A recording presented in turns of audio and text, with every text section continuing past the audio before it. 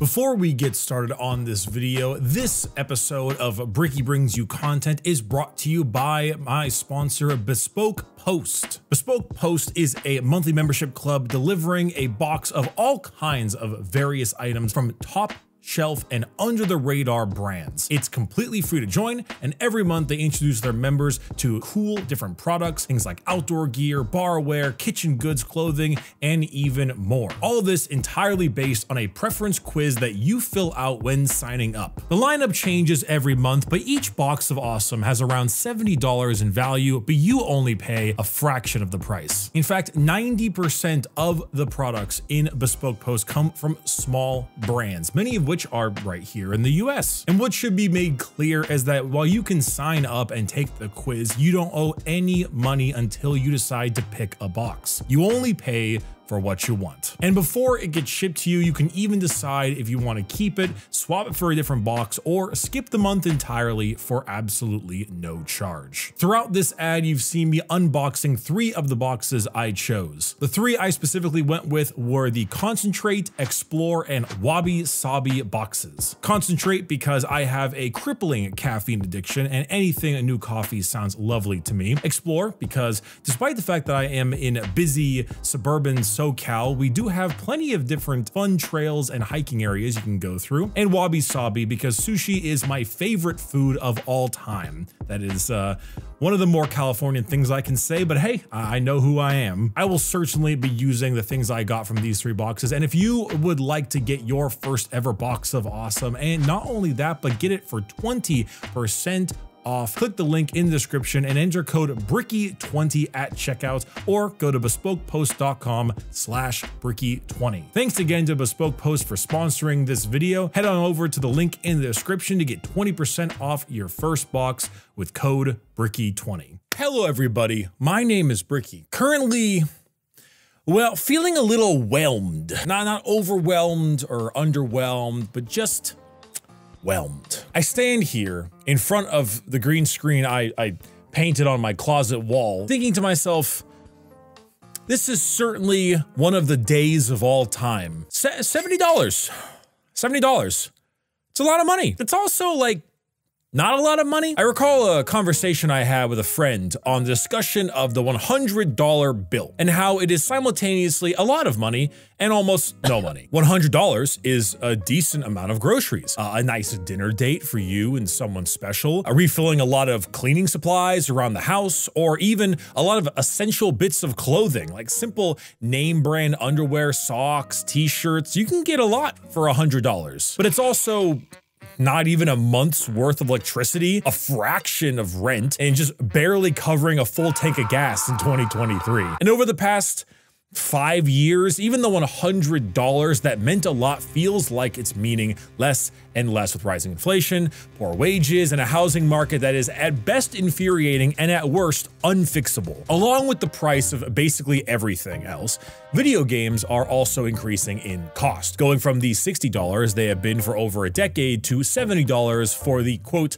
AAA game. This recent price jump has been made extremely known to us as its reveal was superset between the release of a game that couldn't be played and a game that nobody wanted to play. Which now leads us to a discussion. What should a $70 game really be? Or better yet, what is a AAA game that is worth such a price point? Because throughout my entire life, games have been priced at either $50 or $60. From as young as I can remember playing video games, they were like $50. But a quick Google search says that roughly around 2006, they started retailing for $60. This would have made me 11 years old. Or in Call of Duty release timeframe scale, a year before COD 4. That's how I remember video game years, is COD release dates. It's all off the top of my head right now. Ghosts 2013, Modern Warfare 2 2009, Black Ops 2 2012. It's all there.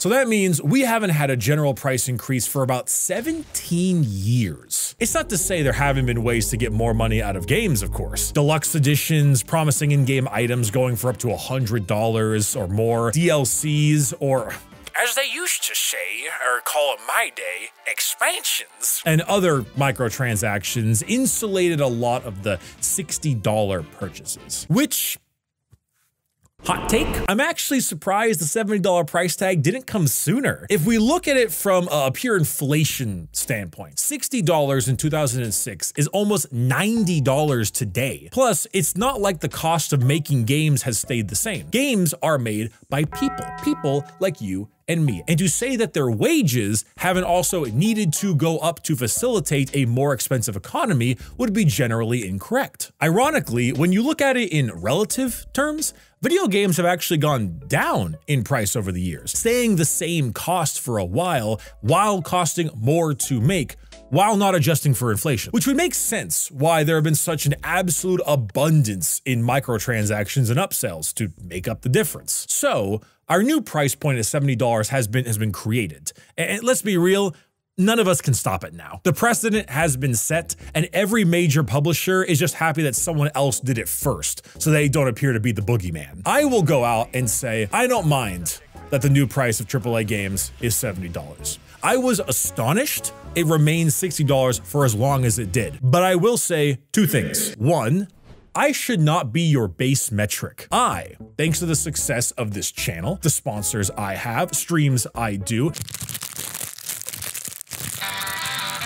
and lovely community like yourself that shows up and watches these videos and buys merchandise at orchidate.com, I am doing very, very well for myself. I am not the average person. I am not the working class. So my $70 is very different than your $70. And it does me good to constantly remind myself of that. And two, the game has to be worth $70 fucking dollars. Redfall is not worth $70. Jedi Survivor on PC should not be $70. I should not have to pay $70 for a broken game with the hope it'll be fixed later. You don't pay for a car and have the dealers say, yeah, all the tires are popped and it has no windshield, but it'll be fixed at some point. When? In the future. When in the future?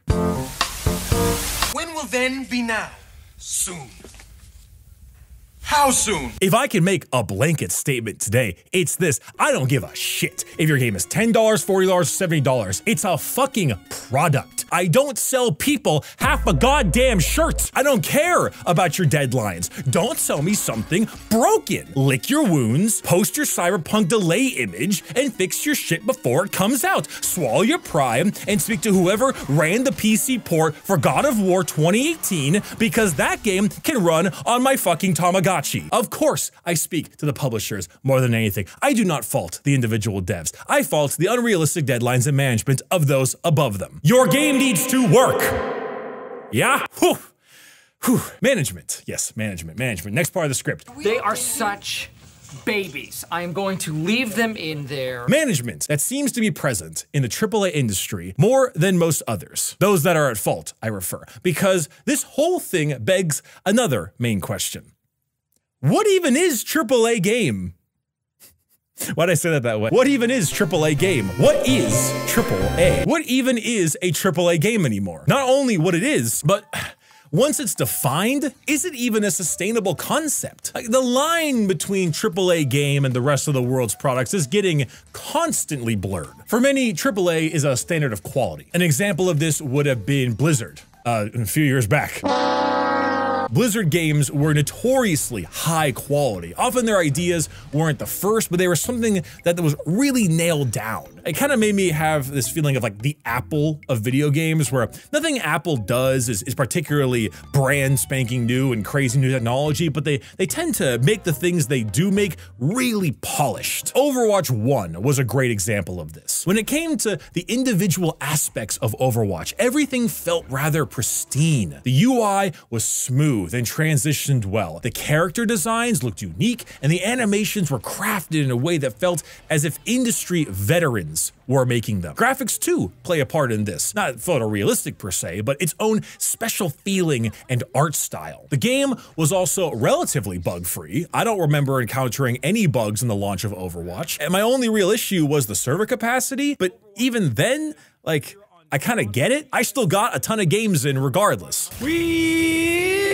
We have quality, right? Another thing to be associated with AAA is the size of the games. What are you offering? How much content is there? If we take a trip back and we think about Halo Reach, like, that game was jam-packed for what it had: a fully fledged 7 to 8 hour campaign that can be played normal or co-op, Firefight, a co-op horde game mode, a fully fledged multiplayer with a ton of customization, maps, and game modes, Forge, a massive map customizer that could be a game in itself, and custom games, the hilarious game modes that were played from the maps you made in Forge. This was a massive game. The sheer volume of content to be played is staggering, truly staggering. So we have A, quality, B, size, and finally C, the name. And we can't pretend as if the name isn't a huge part of what makes a game AAA. Like, your studio could be 40 people or 400 people, but if I slap Activision Blizzard on it, Electronic Arts, or Naughty Dog, it's going to be taken as if it's a AAA title. And this extends to people working on it. If you have Troy Baker voicing your lead, that means something. If Laura Bailey or Jennifer Hale are contracted, it assumes you have money to spend.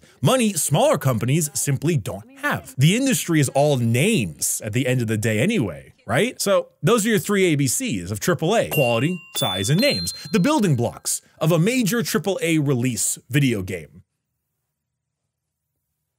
Or are they? Day by day, 1, 2, or even all 3 of these factors are being abandoned. It's not uncommon for a game to be missing some or all of the building blocks, yet still masquerade itself as AAA video game. Let's look at Cyberpunk when it came out, right? Size? Absolutely there, present in all its glory. Name? 100% CD Projekt Red, well respected. Quality? An absolute failure. A cautionary tale on the very concept of pre-ordering a title. It lives in infamy, despite the fact that it's okay now. But I didn't buy Cyberpunk for it to be okay now. Apex Legends. Names? EA and Respawn. I mean, that pulls weight. Quality? Bit iffy on that one. Game constantly breaks, servers have issues often, and I've encountered my fair share of bugs and cheaters. Size? I don't think so. There are a few maps, sure, but for the most part, it's one big game mode and a couple side modes. It lacks a campaign and any co-op mode that its predecessor, Titanfall 2, had both of. Now, Apex is not a $60 game, but they shove microtransactions into you so often. The amount of horrendously expensive events that it hits you with day in and day out, and still having loot boxes in 2023. Good God, even Blizzard abandoned those in Overwatch 2. Their solution isn't much better, but goddamn. And we don't even need to cover Redfall. We don't even need to cover Redfall, all right? All I had going for it was the name Arcane. The rest is an evident failure. In fact, Arcane is a question in itself. Is that considered a AAA studio? It has a AAA publisher behind it now, Bethesda, but a game like Prey, which is a personal favorite of mine, feels extremely AAA, but it doesn't have a big name or big size. It's entirely a product of quality. I mean, League of Legends is the biggest game in the world, and all you do is load onto the game map day in and day out, and you break your computer when Yasuo outplays you under the turrets. So this ABC, quality, size, and name building blocks we've created are already falling apart. The shooter games of 2010s with the campaign, multiplayer, and co-op mode isn't a good metric to go by anymore. And we can't just use made by X company anymore either. I am a look back and I see Ghost of Tsushima and Hades, my top 2 games for that year. One by Sucker Punch Studios and the other by Supergiant Games. Ghost of Tsushima has all the hallmarks of being AAA. The game carries tons of talent, has a grand scale and quality to match. It is a genuine treat to play and replay. But Sucker Punch Studios is not a group that some of you might even be familiar with. For some of you, I'm a 27-year-old man and I'm about to break into this bit. You youngsters out there don't realize Sucker Punch Studios made the infamous games. Super underrated titles back in the Xbox 360 era. That was a time. See, Sucker Punch carried a lot of weight back then, their name. Hades, though, puts AAA stuff to shame. It hits all 3 building blocks easily with its quality, length, and name recognition. But Supergiant is a tiny-ass studio. How does one call them AAA at the end of the day? Is it the price point? I would have paid $70 for Hades. The amount of hours I put in that game and the quality of it is insane. But it's made by Supergiant, teeny little studio, and it only costs dollar amounts. I don't remember how much it costs. Skater, put that right there, please. But even so, like, indies in general can do stuff better than the big names can. Like, Supergiant is a constant reminder that quality is not just budget, but also talent. Individual talent from devs. They're putting out games that run flawlessly and can feel like pieces of art. So many people think that like making a video game, being a dev is just plug and play. Like just code it this way. Just formulate it this way. Just balance it this way. And it's like saying, yeah, it's easy to play basketball. Just do what LeBron does. Building a game is a skill, and being a dev means that you are good at that skill, but there are devs that are better at skills than others. Supergiant has accumulated this group of devs that are, while small, really fucking good at their jobs. Owlcat Games. Oh man. Pathfinder and that new Rogue Trader game that I actually got a chance to demo, which was really good. And I think people are gonna be really happy with that one. Yeah, please. If you wanted to, you'd be on these titles for genuine years with almost no reasons to put them down. Hell, I'm playing this game right now called Moonbreaker by Unknown Worlds, creators of Subnautica. It's a turn-based multiplayer game where you can control little miniatures that you can paint and fight other opponents and their lists. It's a bit Warhammer Kill Team, a bit XCOM, and a bit Mechanicus, all wrapped into one. Thing is, the voice talent they have is astounding. Over and over, I hear voices I constantly recognize, either from games like League and Overwatch, or just, you know, there's Matt Mercer. Moonbreaker is an amazing game, okay? That's probably my subject for my next video, and I'm terrified. The player count right now is not very high, but oh my god, it's so good. It's so good. But going back from there, there's the question again, right? What even is a AAA game anymore? All the things that are synonymous with AAA can either be done as well or better by a smaller company, or games that used to be considered AAA are plummeting and failing at that very job. So I ask again, for the 40th time this video, what even is a AAA game anymore? Google says it's a game with a big budget, made by a name brand publisher.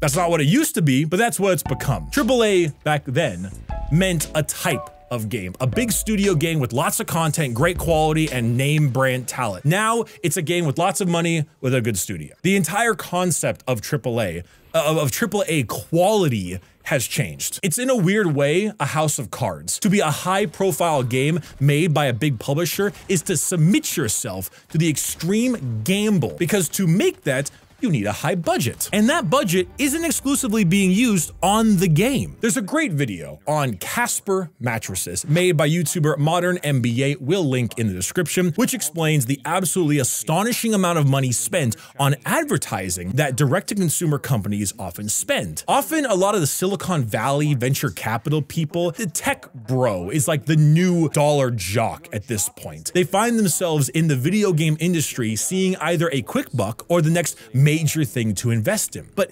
investing in America isn't just about getting a little bit more money back. It's never-ending increases in profits. To be profitable isn't enough. If you had 25% more profits one year, the next has to be 35. Being 15 isn't acceptable, despite the fact that you're still making money over your cost. I know I have some fans in the game industry, and I feel like even in the smaller studios, the amount of higher-ups that just have a ton of money, but no idea what making a game is like, is prevalent. The amount of times you are forced under horrible deadlines, terrible working conditions, and God knows what video game company culture, because a whole bunch of dudes from San Francisco with a trust fund their dad gave them is now flushing full your company with capital. And now you gotta do what they say. But that number has to keep going up and up and up.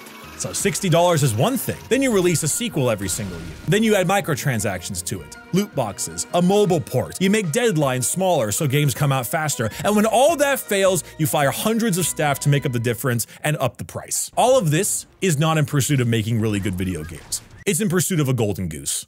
Why would we make Titanfall 3? When we could make a free Battle Royale game that has ridiculously expensive in-game events every single month and still has loot boxes in 2023. And even if we do make a classic, lovely, single-player story game for $70. It will have a deluxe edition, and it will be broken at launch. You know, I'm not a console war person. I don't much care, but Sony still finds a way to make games that actually feel like they're worth the cost and turn a profit. God of War, both of them, mind you, are exceptions that prove a rule. They're a look into what AAA gaming used to be. No, is supposed to be. In a weird way, I wonder if it's a blessing. If the AAA industry is eating itself alive with unrealistic deadlines, massive CEO bonuses, and poor employee treatment, will that blend the line between indies and major publishers? I don't see high-profile games sitting with overwhelmingly positive on Steam, okay?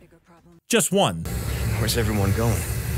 Bingo? It's Outer Wilds, Signalis, Deep Rock Galactic, Stardew Valley, and so on. Indies, or AA games, whatever you want to call them, are the ones that can be as good, if not better, than anything high profile, and all they lose is the ability for photorealistic graphics, which is no longer a selling point like it used to be. And really, what is price worth to you? You, specifically, $70, $40, $20. What are you even looking to get out of it? Like for some, it's just hours. $1 per hour of game time, I hear some say. Now, these are often those like me who are so deep in the Destiny grind we forgot what Sunlight is. Maybe it's narrative fulfillment, a strong story with good characters, a Witcher-style game, or a Last of Us. Competition, ranked ladders, skill ceiling, Street Fighter, CSGO, or just fun like Mario Kart or Overcooked. The line between it all is being blurred. Prices fluctuate depending on game. Content fluctuates depending on intention. And AAA is really just a game by a big studio with a big marketing budget. What it really means at this point, it's whatever you make of it. I'm surprised the industry has survived this long. I feel like if it wasn't for a multitude of golden geese, many wouldn't have been able to. But too big to fail is a real thing. Bloons Tower Defense taught me that, and for each Redfall that's put out, there's something there to make the money back. I've always wanted to make a video game, you know, but I don't know anything about making a video game. I have ideas, concepts, but that's about it. I can't animate, rig, code, or draw, but I do have two things that almost every other startup doesn't: an audience to advertise to and capital to spend. But often, people with capital to spend are those exact same Silicon Valley guys that seem like they have no idea what they're doing. So finding a way to not be one of those guys is a little challenging, and something I constantly worry about if I ever do want to make a video game. I may in the future, maybe. If I ever do fulfill that dream, I probably wouldn't do it with investors. I do it with Kickstarter. Owe nobody money, just have a budget, hire a crew, and do my damnedest. And hopefully I can look back at this video and say to myself, glad I wasn't like these guys. But to be back on topic, a AAA game is something with budget and profile. And in its own right, it does not mean quality. Quality is found for prices other than $70 and by studios that aren't too big to fail. AAA is what you and I make of it. End of story. The old definition is dead and the new one is not satisfactory. So go out, look for those overwhelmingly positive games on Steam, support your local indie devs, and also stop releasing broken fucking video games. Please. Come on. Obviously, you're a skater.